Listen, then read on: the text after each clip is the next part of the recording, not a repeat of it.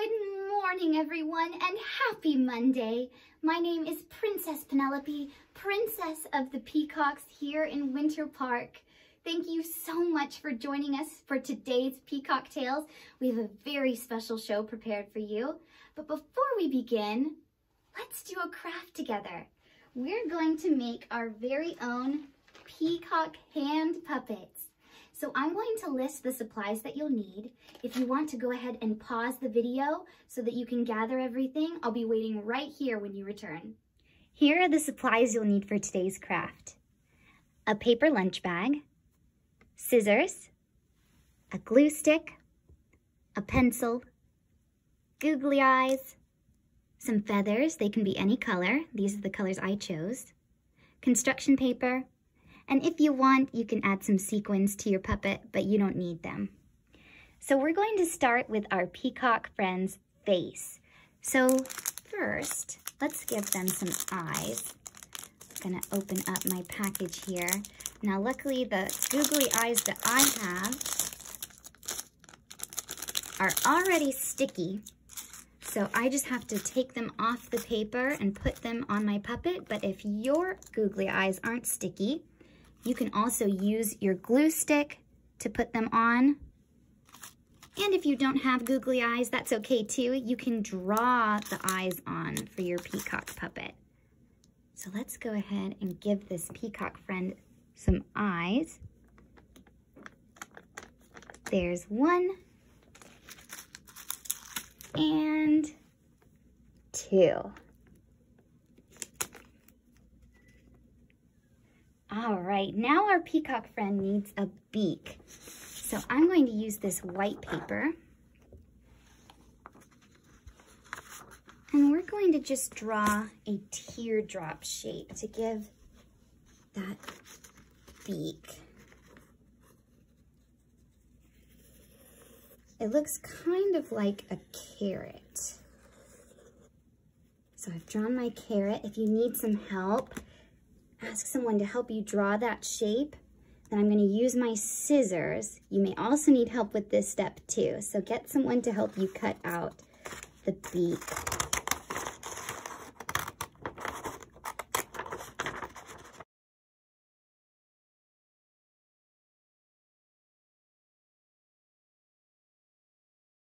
All right, there we go. We've got just the shape we need.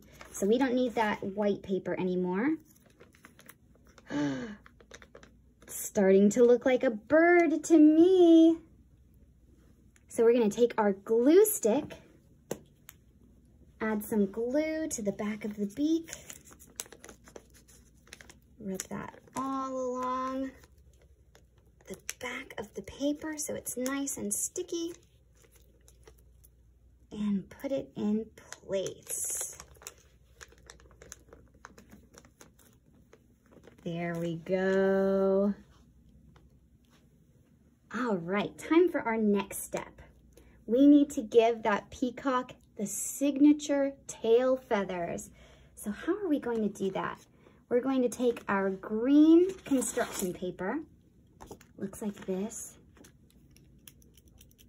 and we're going to trace out the shape that we need, which is basically circular. So what I'm gonna do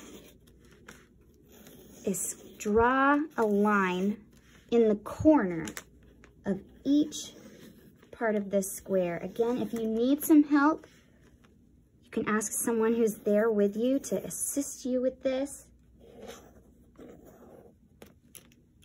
And then I'm going to cut out these triangles that I've just made the markings.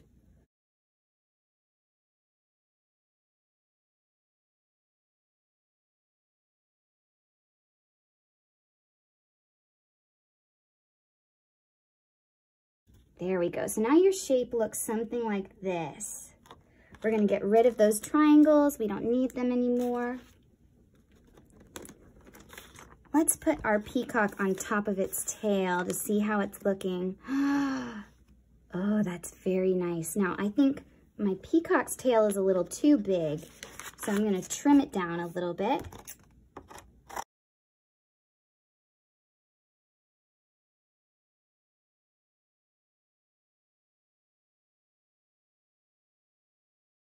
I think that's better.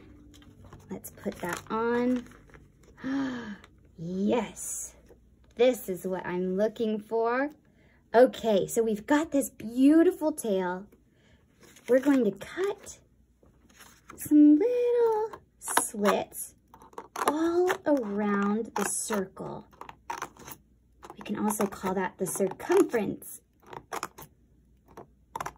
All around the outer edges of this circle to make it look like our peacock has individual feathers. Okay, now we're all done with that. So you can see my peacock tail has individual feathers. I'm gonna just bend a few of them back a little bit so that you can really see them.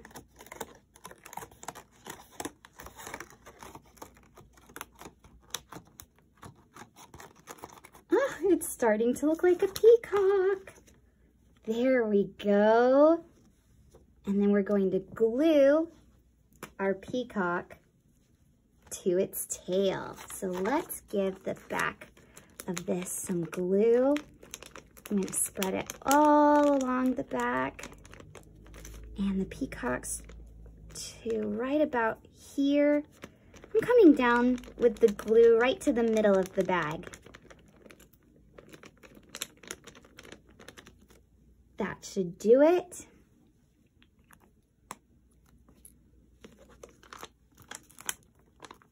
And let's stick that down. All right, and it's nice and attached. You can lift up your puppet to see, make sure that the tail is staying on. Ours seems like it's very secure. Okay, then we need to give our peacock its crest feathers. So the crest feathers are those beautiful feathers you see on the peacock's head. So these are the 3 that I've chosen. Like I said, they can be any color. You can make them blue like a real peacock, but I wanted to make mine a little bit more colorful. So I've chosen pink and green. So we're just gonna put some glue down right at the center of the head to add those crest feathers. One there, a second there, and a third feather there. We're gonna press those down, make sure that they're nice and sticky. All right, I think that did it. And then our last step, this is optional. If you want to decorate your tail so that it has some of the characteristic markings of a peacock tail, you can add those on. You can use little sequins or rhinestones like I have here, or you can color some different markings on the peacock tail. That works great too. So I'm going to take some of these bigger gemstones and put them around the tail.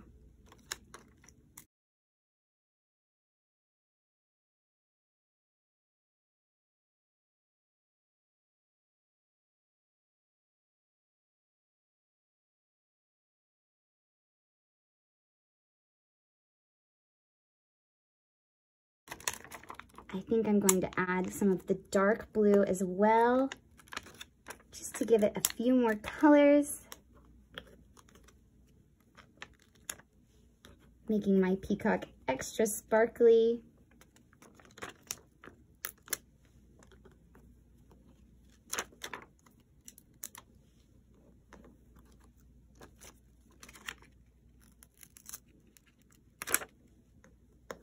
And there we go. Oops, that one wasn't sticky enough. Let's try this one. There we go. And there you have it. There is our finished peacock puppet. You put your hand in the bottom here, and your peacock is on its way. All right, now that we have our peacock friend ready to go, I think we should sing our peacock welcome song. And let's use our friend. So Put your hand inside your puppet and move the mouth so that they can sing along. Now, if you've seen our show before, go ahead and feel free to sing the words with me. But if not, that's okay. You can use your hand puppet to mouth the words and follow some of the dance movements. Here we go. Oh, peacock, peacock, feathers so bright, blue and green in Florida sunlight. Oh, peacock, peacock, wherever you are, in Winter Park, you're never too far. Great job! And good singing, pal. Now you may be wondering, how did I become Princess of the Peacocks? Well, I thought I'd tell you this week in a song. Now you might recognize the melody to this song, and if you do, feel free to sing along. But you can also follow the dance movements, and if you've got an instrument at home, feel free to make some music along with me. I have my shaker today, so let's get started.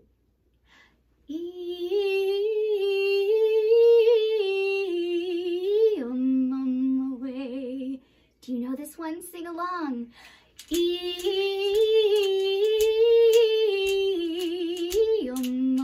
Away. Two peacocks settled in our town many years ago. Winter Park they loved so much, the flock began to grow.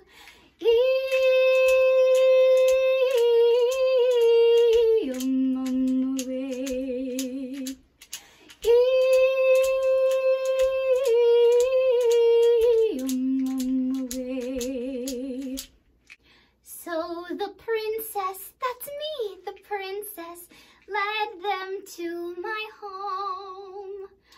Now the peacocks live in my garden, and there they safely roam.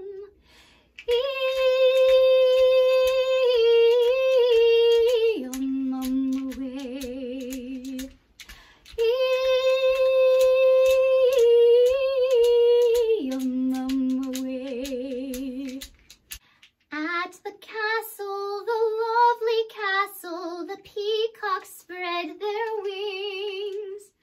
Precious birds I love so dearly, strut and play and sing.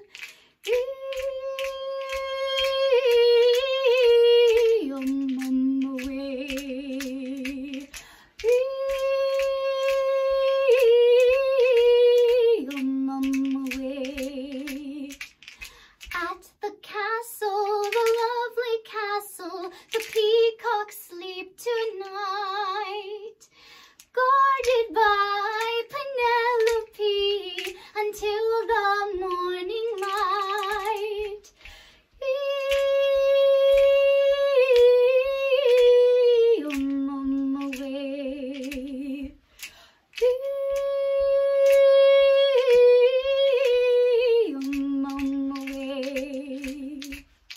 Oh, oh, oh, oh, oh, oh, oh, oh.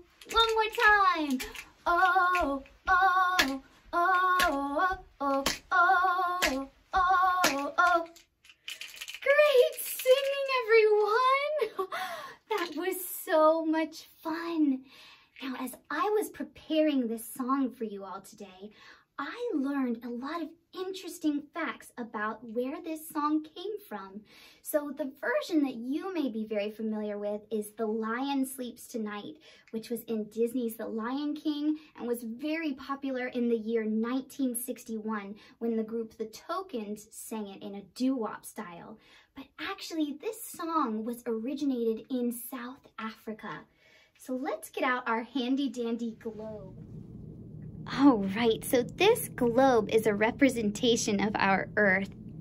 As you can see right here, this is the United States where we live. And we are currently in Florida, which is this state right here, near the bottom of the United States. Now, if we spin the globe a little bit, we find Africa which is this continent right here. Now, South Africa is also right at the bottom. Now, in South Africa, the location I just showed you on the globe, there lived a man named Solomon Linda, and he had a singing group called the Evening Birds. They sang in the a cappella style, which means they only used their voices together to make music, no instruments. When they created the song that you just heard me singing, there weren't words about the lion sleeping tonight or peacocks for that matter. They were singing the word umbube, which means lion, and that was the original title of the song, umbube. They recorded it in 1939, and when they recorded it, Solomon Linda improvised the melody that we all know and love.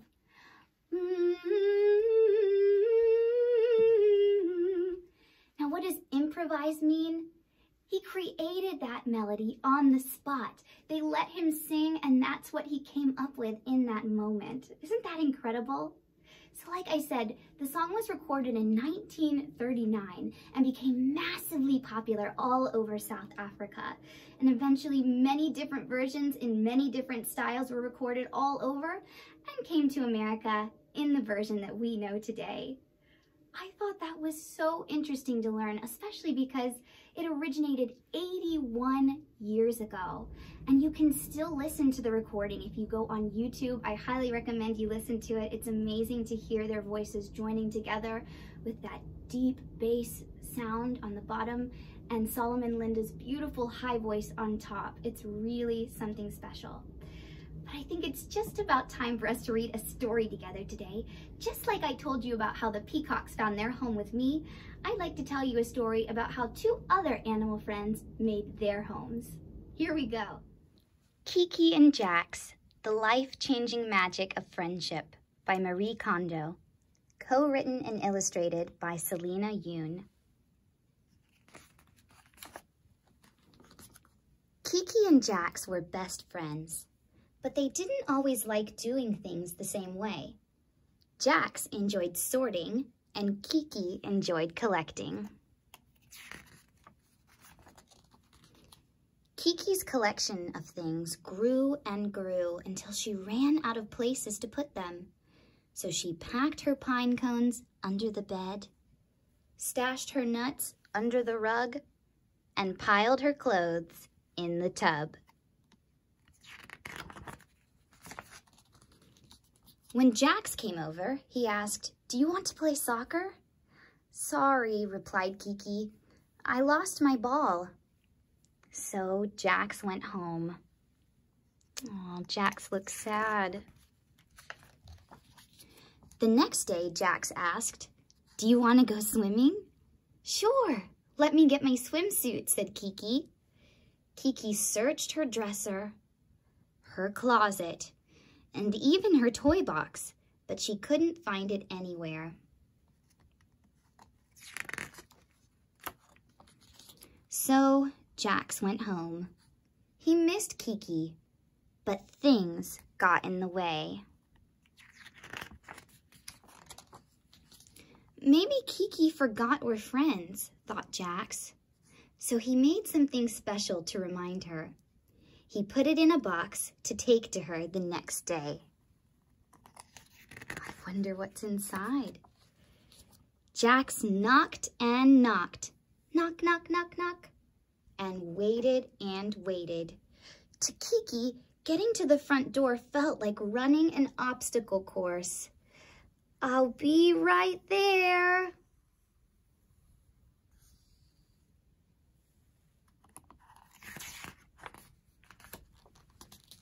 By the time Kiki reached the door, Jax was gone. But he had left her a package. "A friendship scrapbook!" exclaimed Kiki. It filled her heart until she could hardly breathe. So she took a deep breath and ran to Jax's house. So here's his scrapbook. It says Kiki and Jax. There's pictures of them together in costume, on the beach, playing baseball. This sticker says, "You're a very good friend." And this one says, choose joy. I missed you, Jax, said Kiki. Can we play here? Sure, said Jax. They pulled out their favorite games and costumes, roar, and looked at their friendship scrapbook together.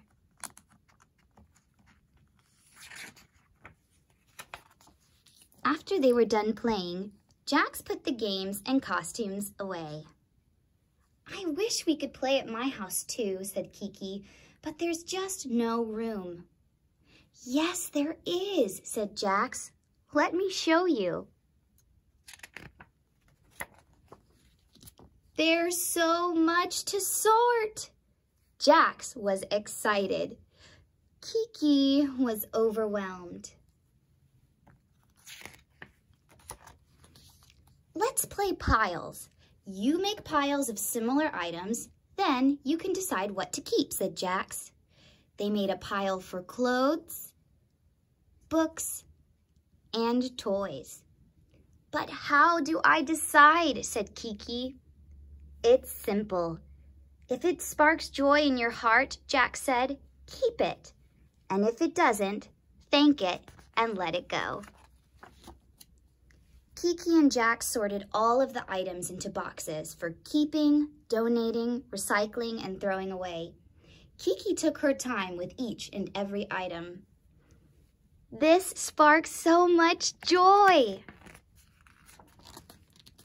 Jax taught Kiki how to fold her clothes and put them upright in her drawers. Now Kiki could find a place for things that mattered most, like her favorite books, extra bubbly bubble baths, and most important, room for her best friend Jax. And look how nice everything looks. Everything has a place, and now they have plenty of room to play. The end.